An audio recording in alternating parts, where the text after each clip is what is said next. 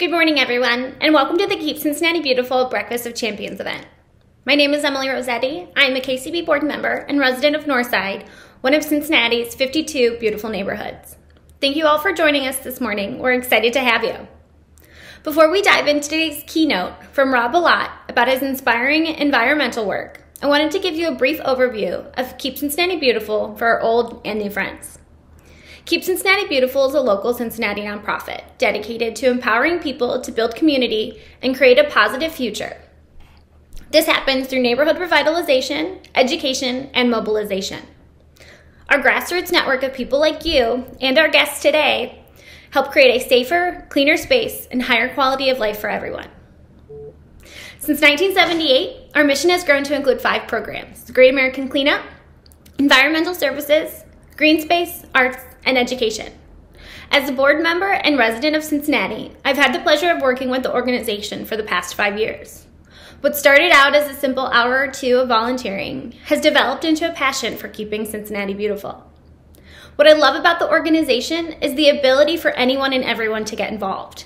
Something as small as picking up a bag of trash on your street makes a huge impact, as you'll hear later.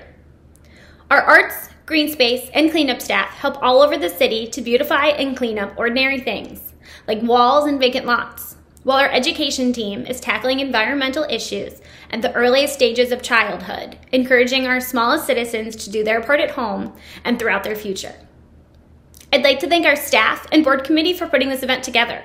Also, a huge thanks to the Cincinnati Film Commission for bringing Rob's story to life in the movie Dark Waters that was filmed right here in Cincinnati. The commission is dedicated to bringing stories about the environment to our TV screen. Thank you all for showcasing our city and everything it has to offer within the larger conversation about environmental activism. On behalf of Keep Cincinnati Beautiful, I encourage all of you to be present today and learn something, ask questions, have fun.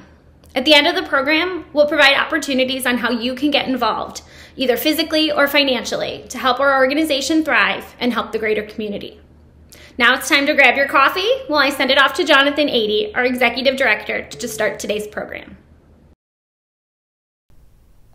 Good morning. My name is Jonathan Adey. I'm the Executive Director of Keep Cincinnati Beautiful.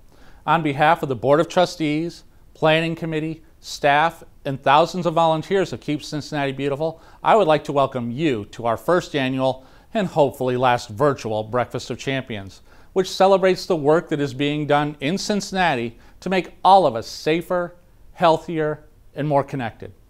This has been a crazy planning process, and although it isn't quite how we originally drew it up, we are proud that you have chosen to share part of your morning with us. This morning, you're going to be hearing from some champions who have made a difference in all of our lives through their passion, dedication, leadership, and altruism. We are thrilled that Rob Bilott is going to be our guest speaker. The movie Dark Waters first came to our attention when we were contacted by the film crew, as much of the movie was being filmed in Cincinnati. They wanted to do a cleanup in the business district in association with the filming.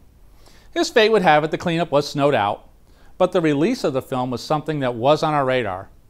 I took our entire staff to see the movie when it came out to remind all of us that a small group of dedicated people can change the world. As a matter of fact, it is the only thing that has ever done so.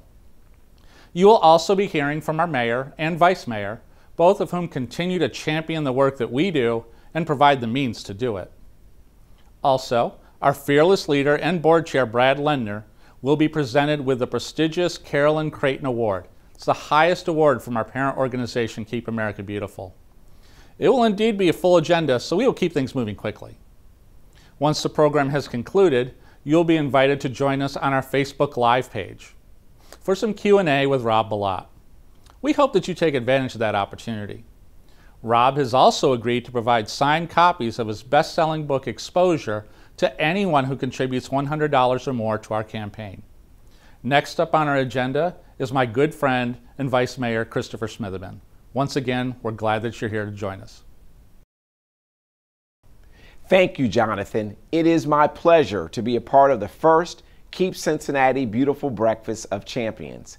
KCB is near and dear to my heart, and we are thrilled to partner with KCB to make our city safer, cleaner, healthier, and more connected. I have made it a habit of picking up trash, and I see it and encourage my friends and families to do the same.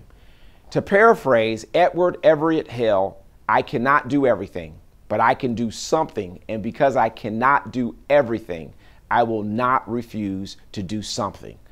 Keep Cincinnati Beautiful and its thousands of volunteers take that message to heart, and they do an awful lot of something for our city and our neighborhoods.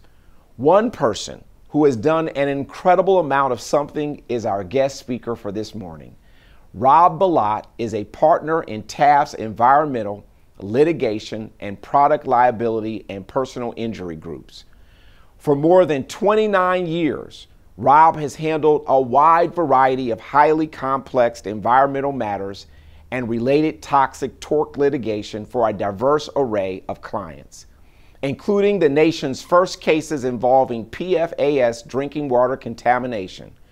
To date, Rob has secured benefits in excess of $1 billion for clients impacted by PFAS contamination, including through key leadership positions in the nation's first class action, personal injury, medical monitoring, and multi-district litigation and trials.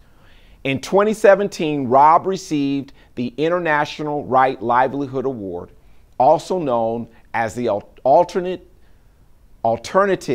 Nobel Prize, for his decades of work on PFAS issues. Rob is the author of the book Exposure, Poisoned Water, Corporate Greed, and One Lawyer's 20-Year Battle Against DuPont. And his story is the inspiration for the major motion picture Dark Waters, from Participant Media and Focus Features, starring Mark Ruffalo as Rob. If you have yet to see Dark Waters, you definitely should. If you have seen it, you should see it again. His story is also featured in the documentary available on Netflix, The Devil We Know. Rob is a graduate of the New College of Sarasota, Florida, and has a Juris Doctorate degree from the Ohio State University College of Law. Without further ado, settle in and listen to Rob tell us his amazing story. Good morning, Rob. Hi, I'm Rob Bilott, and it's really an honor and privilege for me to be here today to help support the work of Keep Cincinnati Beautiful and those here in our community that do what they can to help protect and improve our environment. You know, I'm an environmental lawyer. I have spent the last 30 years of my career here at Taft, Stettinius & Hollister in Cincinnati. The first 8 years or so of that career I spent helping our corporate clients try to comply with all the different environmental laws that existed under the federal and state rules. And one day in 1998, I got a call on my office phone from a gentleman who identified himself as a farmer out in Parkersburg, West Virginia. And he started telling me about cows that were dying on his property. And I had no idea why he was calling me, or I was about to hang up the phone actually, when he mentioned, you know, that he actually had gotten my name from my grandmother. My mom's family had grown up outside of Parkersburg, and this man had been looking for somebody who could help him figure out what was happening to his cows. And he'd been talking to his neighbor that day, who just happened to have been on the phone with my grandmother, and she said, "Hey, my grandson's an environmental lawyer up in Cincinnati. He can help you." So I listened to try to figure out what was happening with the cows. And he explained he had all kinds of videotapes and photographs. If somebody would just listen to him and look at this information, we would see what was happening. So I invited him to come on up to our offices. This was back in October of 1998. He and his wife drove up to Cincinnati armed with videotapes, photographs, and we looked at them. We sat down and watched these tapes, and he was right. Taking a look at these videos, you could see white foaming water coming out of a creek, cows standing in this water that were developing tumors, animals dropping dead, blackened teeth. It wasn't just the cows, it was fish and turkeys and deer in the area. So taking a look at this, and we could see that the water was coming out of something marked landfill, owned by the DuPont company. DuPont was, of course, one of the world's largest chemical companies, and they had a massive facility right down the road along the Ohio River, and they owned this landfill. And so we thought, hey, this is a permitted landfill. This is the kind of thing I do with our corporate clients. help them get permits for landfills like this. I could get to the bottom of this. There's probably some sort of regulated, listed hazardous material in this landfill that's causing these problems. All we need to do is pull these permits, look up what's being discharged out of that landfill, and we can get to the bottom of it. So we agreed to take that case on back in 1998. And what we found out was it was a lot more complicated than that. We couldn't find anything on the permits or the identified list of hazardous materials at that landfill that would be causing any of these problems. What I found out one day was that there was a completely unregulated chemical there at that landfill, something I'd never heard of, called PFOA. And I couldn't find any information about it anywhere, in any of our literature, any of the scientific studies or regulations. Nothing ever referred to this chemical. So I started asking the company for their documents on it. And we had to go into court and fight about it, but we eventually got all of their documents about this chemical. And as I started to dig through these hundreds of thousands of pages of documents, what we saw was this was a completely unregulated material, but it had been in use for almost 50 years at that point. Manufactured right after World War II, completely man-made chemical, and it had these very disturbing qualities. It had been shown by the internal company studies. The DuPont itself had been studying this chemical for decades and found that it was toxic. It caused all kinds of different effects in different animals and different organs. It caused cancer in rats that had been studied. And most disturbingly, it had this unique ability to get out and get into living things and stick to the blood and build up over time. It was persistent. It could accumulate in people and living things. And not only that, once it got out into the environment, it was almost impossible for it to break down. It was considered almost non-degradable. And so when we started looking at all this information, we realized that not only was this a nasty, toxic, persistent chemical that was being used by DuPont, DuPont had taken about 7,000 tons of sludge soaked with this chemical and dumped it into a landfill one day. And where was that landfill? Right next to this farmer's property in West Virginia. So once we figured all this out, we were able to resolve that case for the farmer who was known as Mr. Tennant, Wilbur Tennant, and his family. But through that case, we came to understand that this was something that went far beyond this case for Mr. Tennant and his family, went far beyond one farm in West Virginia with farmers. It involved chemical that had made its way out into the drinking water of the entire community. The company had known this, unfortunately had covered it up for decades. Tens of thousands of people had been drinking this chemical since the 1980s at least in their water. So we realized there was a massive public health threat here. So I sent a letter to the EPA in 2001 to warn them of this. We ended up filing a lawsuit on behalf of the entire community in 2001. That led to the US EPA finally realizing this chemical existed, doing massive investigations. They actually sued DuPont over this.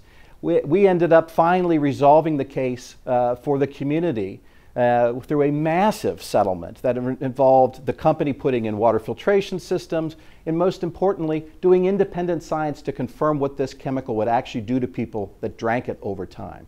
70,000 people participated. It took 7 years, but the community came together and made sure that this science was done to confirm what this chemical would do to people.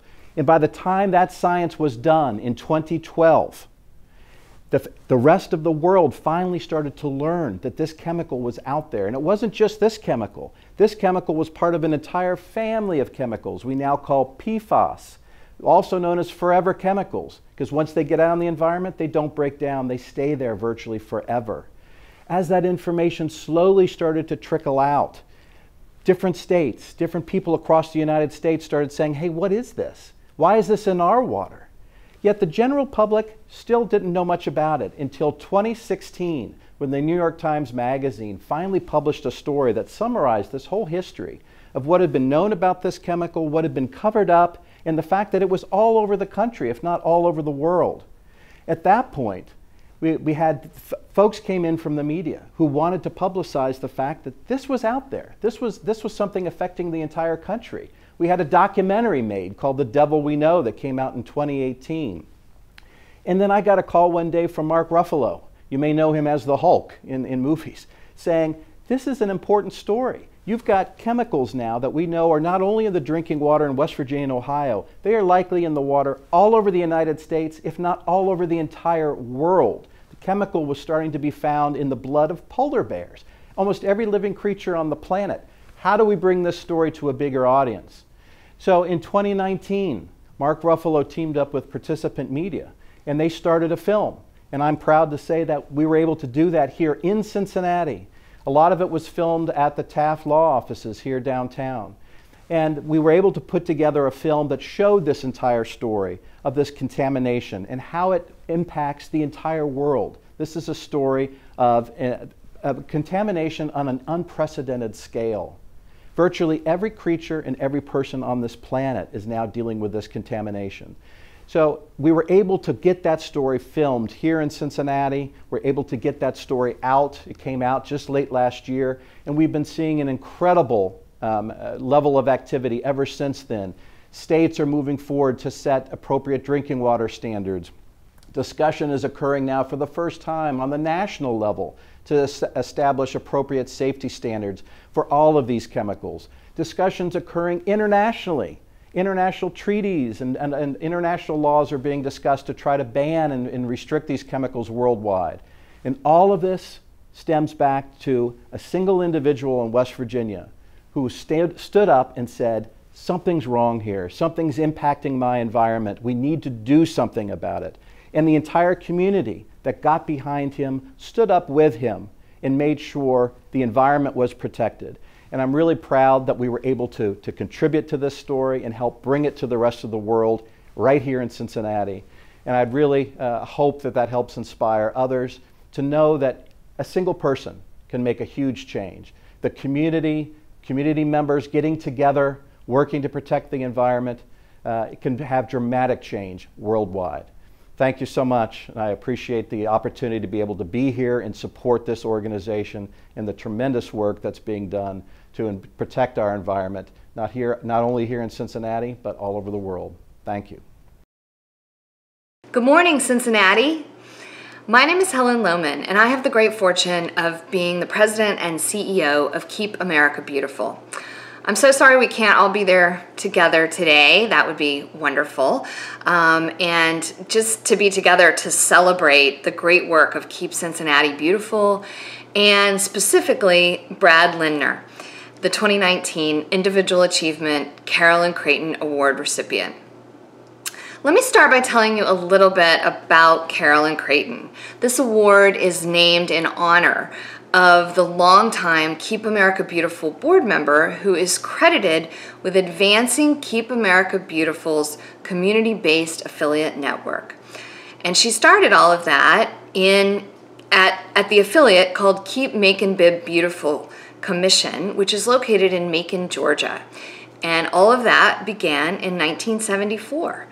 And Carolyn still serves on the Keep America Beautiful Board of Directors and the Keep Macon Bib Beautiful Board of Directors. And today she's still influencing all of our work across the United States, and specifically locally in communities in the state of Georgia. But today we're honoring somebody who is so deserving of this Individual Achievement Award and who carries on the legacy of Carolyn Creighton. Brad Lindner, President and CEO of United Dairy Farmers, otherwise known as UDF, is this year's award recipient. The entire Lindner family and UDF has been an important part of Keep Cincinnati Beautiful for nearly its entire 40-year history. In 1980, UDF became KCB's very first corporate partner in Cincinnati's Great American Cleanup. Now, 40 years later, UDF remains one of KCB's most valuable corporate partners as the primary sponsor of Cincinnati's Neighborhood Enhancement Program, which tackles litter, blight, and enhances neighborhoods twice per year. And to top it all off, Brad has served as KCB board president for the past 15 years. On behalf of Keep America Beautiful, I congratulate Brad on his award and express my sincere gratitude to him for the support and leadership that he provides. Keep Cincinnati beautiful. Thank you, Helen, for this wonderful award. It's very, very appreciated. I have to tell you that I had a delightful conversation with Carolyn back in February, and what a gracious and lovely individual she is. I'm so very proud to receive an award named after her. I'm also really proud to work with such a great affiliate of Keep America Beautiful, Keep Cincinnati Beautiful. The staff there is energized, committed, innovative, and above all, efficient. We do so much for the city, and the impact that they have is incredible. And we're very, very lucky to have such a strong chapter here representing Keep America Beautiful.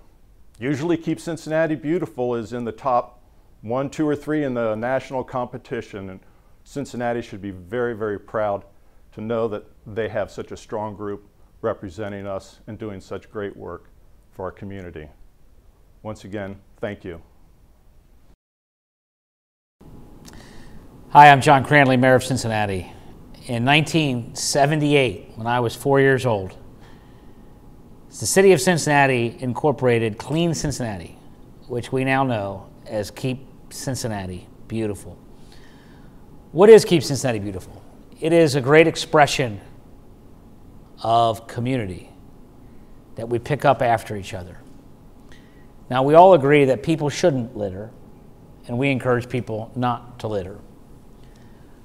But we all know that society is sustained and built by people who go the extra mile. And just as our parents looked after us and cleaned up after us, we all have to clean up after our city to make it the most beautiful city it can be. And for over 40 years now, Keep Cincinnati Beautiful has been organizing thousands upon thousands of volunteers to give back and to make this a more beautiful city. And they have really enhanced the relationships with corporate community in recent years, including tremendous partnerships with Gorilla Glue, Procter & Gamble, and the United Dairy Farmers. And I want to thank those companies for lending their support. And it's also about getting young people involved to understand the importance of cleanliness and not littering, which is why they work with over 25,000 Cincinnati public school students each year. And over the last several years, they have made a specific effort to work on abandoned, boarded up buildings. And they have painted over 1,000 of these buildings. What was a blight is now a piece of the fabric. And people who live in those neighborhoods have a nicer neighbor, even if it's a vacant neighbor. But at its core, Keep Cincinnati Beautiful is an educational agency. And they are teaching us all how to be better citizens. Before I turn it over to Jonathan Addy, the great leader of Keep Cincinnati Beautiful, for thoughts and then some question and answer session with Rob Bilott, I would like to add my personal congratulations to my good friend, Brad Lindner, who is a champion for Keep Cincinnati Beautiful, the owner and CEO of United Dairy Farmers, been a fabric and part of our community forever, but he's also been a major champion for Keep Cincinnati Beautiful. So I want to congratulate him too for his tremendous service. Thank you very much. Thank you, Mayor Cranley. Keep Cincinnati Beautiful is dedicated to recycling everything that should not be going into the trash can. Let's see how it's done.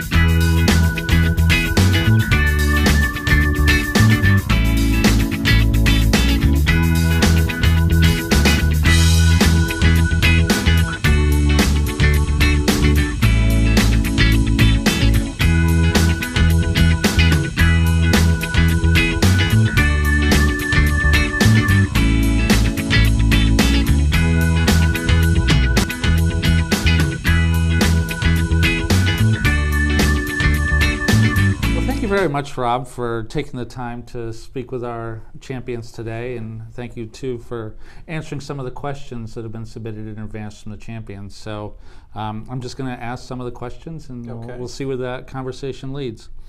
Since the movie Dark Waters was released, have you been involved in any new environmental safety initiatives?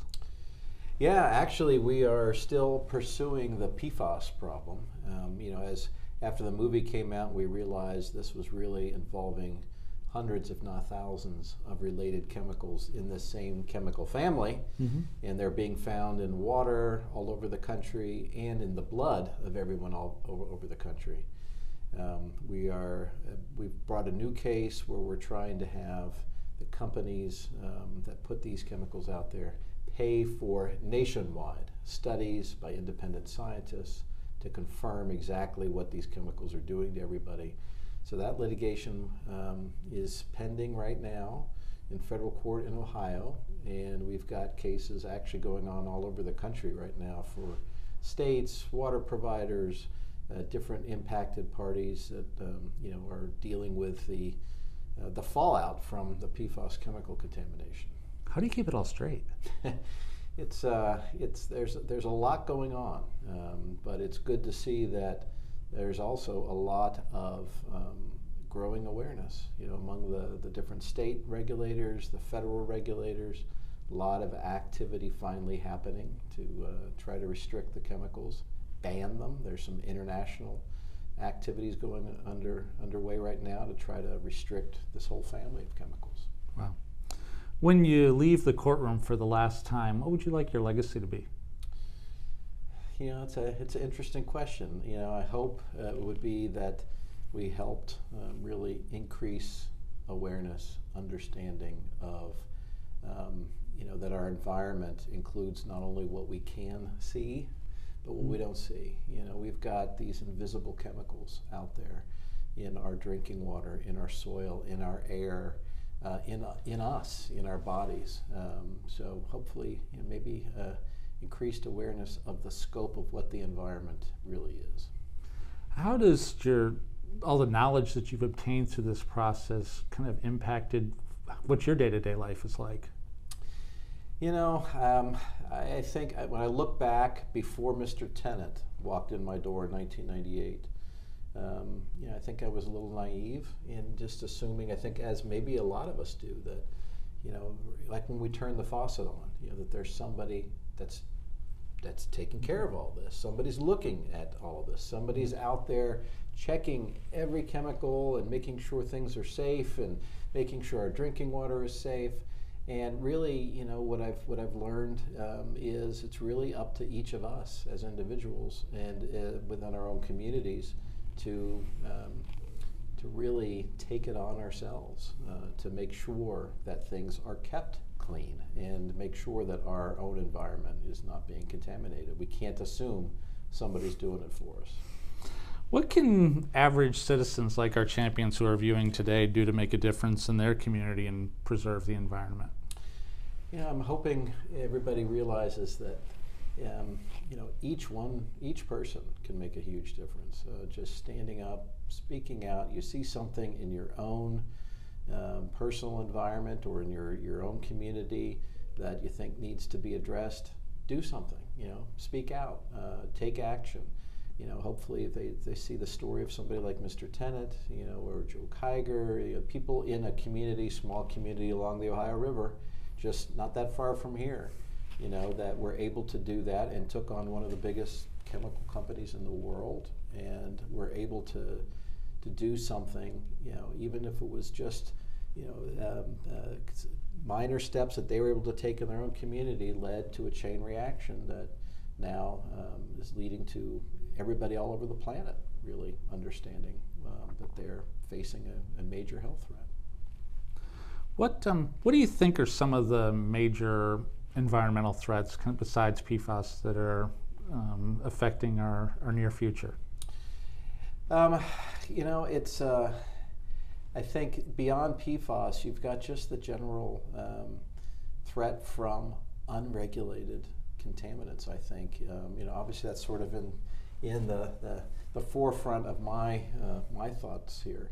It's something I work on all the time. But again, this idea that nothing's out there. If it was harmful, if there was something harmful, somebody would have prevented this from being in our products, from being in our drinking water, the food we eat, the clothes we put on.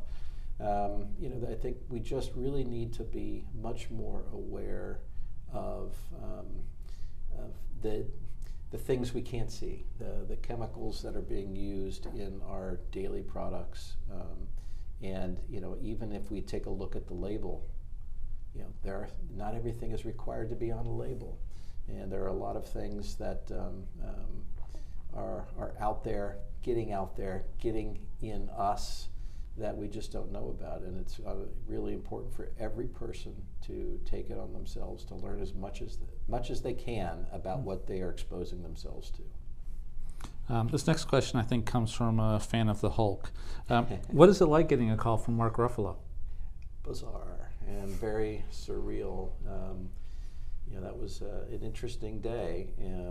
When he reached out, but he's such a great guy and just really passionate about wanting to make sure this story got out, and that the movie Dark Waters, that it was done the right way, and he was very passionate about the environment. He's been involved in environmental issues for years and was just blown away that this was something that nobody had talked about. It was all over the country, all over the world.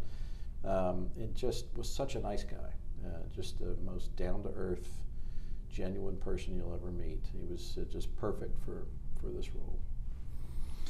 So what do you think makes the Cincinnati area beautiful? What's your favorite way to keep your neighborhood and your community beautiful? I guess there's so many different aspects of it. There's the physical environment. You've got the hills, the rolling hills, and so green. You even drive an hour away and it's a totally different environment. You've got the woods in the forests, and people here are really committed to keeping things green and keeping trees and preserving those kinds of neighborhoods. The architecture, and the people themselves, are a huge part of the environment here.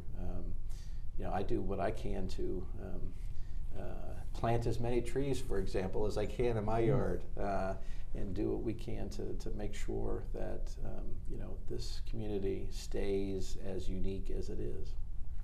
I was struck in the movie and the book and the documentary how Mr. Tennant would take such painstaking notes and he did such a great job of collecting data.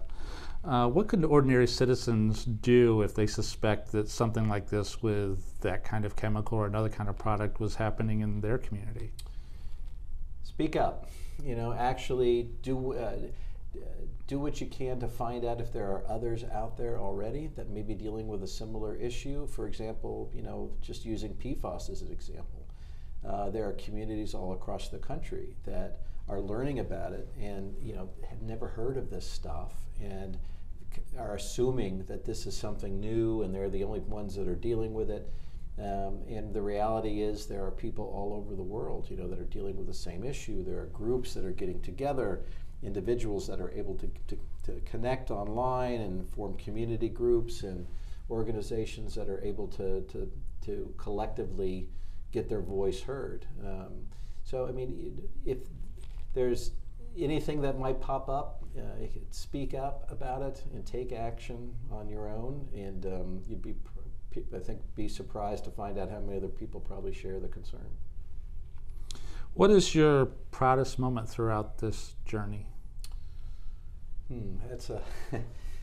There are a number of times where I was really happy that we were able to help Mr. Tennant and his family and really be able to get him some resolution of what was happening to him, and then with the community being able to get those folks clean water, the appropriate medical testing, be compensated.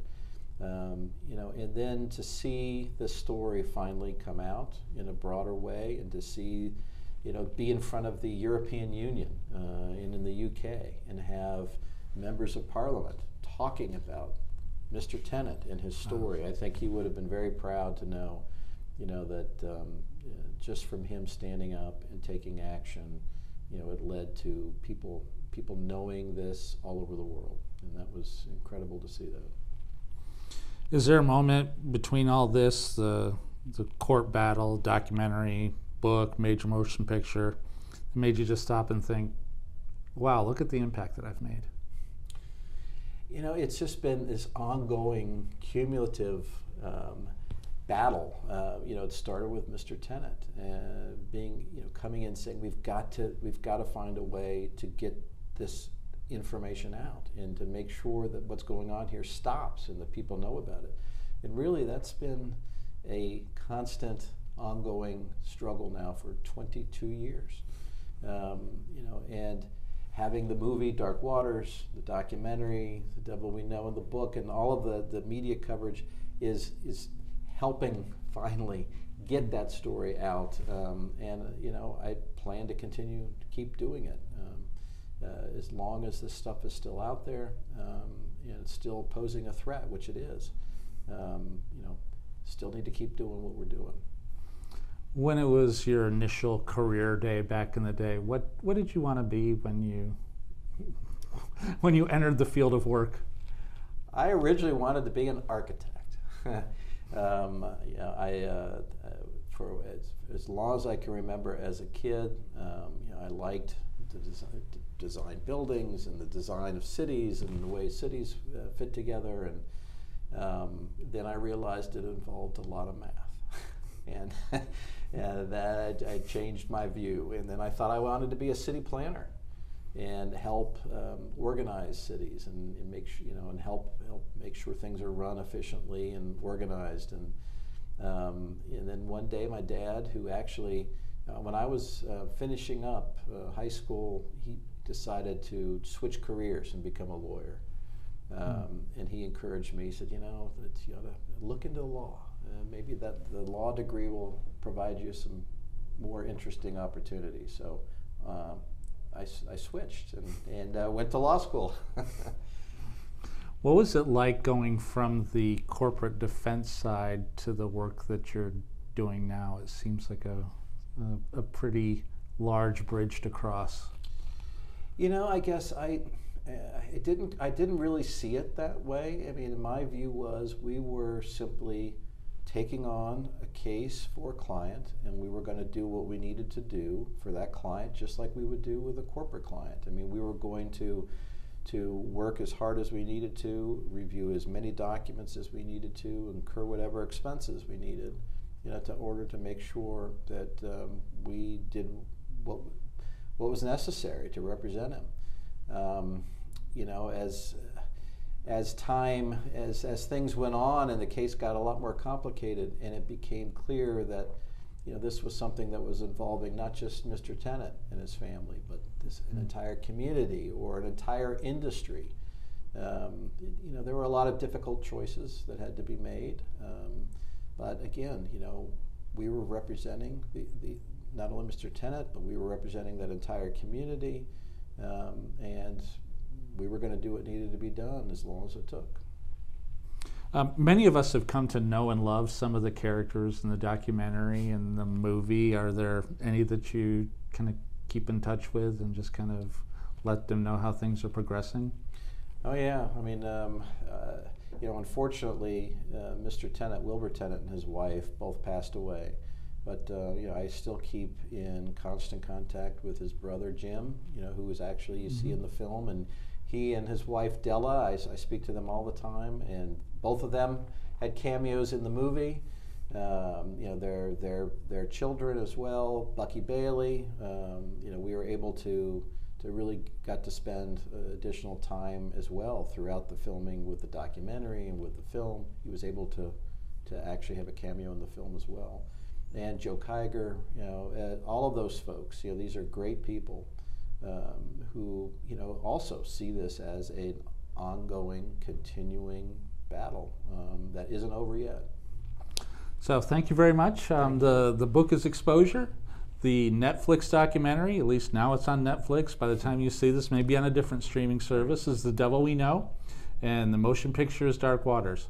Thank you so much, Rob, for Thank spending you. so much of your time and just sharing your passion and your in your journey with us and our champions today. Thank you. I was delighted to be able to do it. Thank you all. Keep Cincinnati Beautiful is so thankful for the support of the city and our leaders. Thank you also to Vice Mayor Smitherman and Helen Lohman of Keep America Beautiful for your support and guidance. I also wanted to offer my congratulations and appreciation to Brad Lindner on behalf of our entire staff, board, and volunteers. Your calm and steady stewardship of this organization has led us through some pretty choppy seas, and we have always focused on the mission and our impact, and we are thrilled at this well-deserved honor. I also want to thank Rob Bilott for his message today, and more importantly, for the message that he continues to communicate by way of example. Rob is a shining example of the impact that one person can have when passion and perseverance meet up with talent. In hearing from our champions this morning, I am encouraged, motivated, and challenged. Throughout the pandemic, the most frequently asked question of us is, how can I help? I'd like to share some thoughts on that subject. To write the word crisis in Chinese characters is to combine the words for danger and opportunity. We are well acquainted with the dangers that COVID presents on our health, on the economy, on our educational systems, on connectedness. I would like to focus on the opportunity side of that equation. Many of us who are working from home or partly from home, or who have a more holistic work schedule, are afforded the opportunity to spend more time outside, more time in our neighborhoods during some of the hours where we might otherwise be behind a desk. Use that opportunity to do beautiful things right where you are. Keep Cincinnati Beautiful works hand in hand with all 52 neighborhoods to bring the health and safety benefits of beautification of public spaces. We want to expand that reach during this crisis. We are going to be announcing the return of the One Bag of Trash Challenge for Cincinnati. We will be challenging everyone to pick up just one bag of trash around where you work, live, or play. If only 5% of Cincinnati residents pick up one 20-pound bag of trash during this challenge, we would collect 330,000 pounds of trash and make our public spaces safer for our children to play, our neighborhoods more attractive for economic development and talent recruitment, and increase our connectedness to the environment. Speaking of trash, illegal dumping is a crime and costs Cincinnati more than $2 million annually to clean up. Illegal dumping is not a victimless crime. Other crimes against property and persons are allowed to flourish where environmental crimes are not checked. If you see something, say something. How we address illegal dumping says a lot about how we feel about our neighborhood. At our core, Keep Cincinnati Beautiful is an educational organization. Real change comes through education and behavior change. In this time of homeschooling and hybrid education models, use the opportunity to incorporate environmental education into the learnings of your children and your colleagues. Contact us to learn more about how we can help. Like everybody else, COVID has hit KCB pretty hard. We were forced to make tough decisions to preserve our future and keep our staff and volunteers safe. As we learn more about what we can do safely, we invite you to resume volunteering with us. The size and proximity of groups will certainly be different for a time, but the work remains the same. The feelings of accomplishment and community will remain. We also certainly invite you to join with us as a supporter of Keep Cincinnati Beautiful. Contributions from champions like you have sustained us since our inception, and they are more valued than ever. Times are hard, but the ongoing challenges of our environment aren't going to wait for a COVID vaccine. Thank you for your contributions, and thank you for your faith that will enable us to continue this work. Thank you also to Rob Bilott for graciously providing signed copies of his best-selling book, Exposure, Poison Water, Corporate Greed, and One Lawyer's 20-year battle with DuPont to anyone who contributes $100 or more through this event. We invite all of you to find that one battle that stirs your soul and pursue it with that kind of passion. Thank you, everyone, for joining with us. We are honored that you have spent part of your morning with us.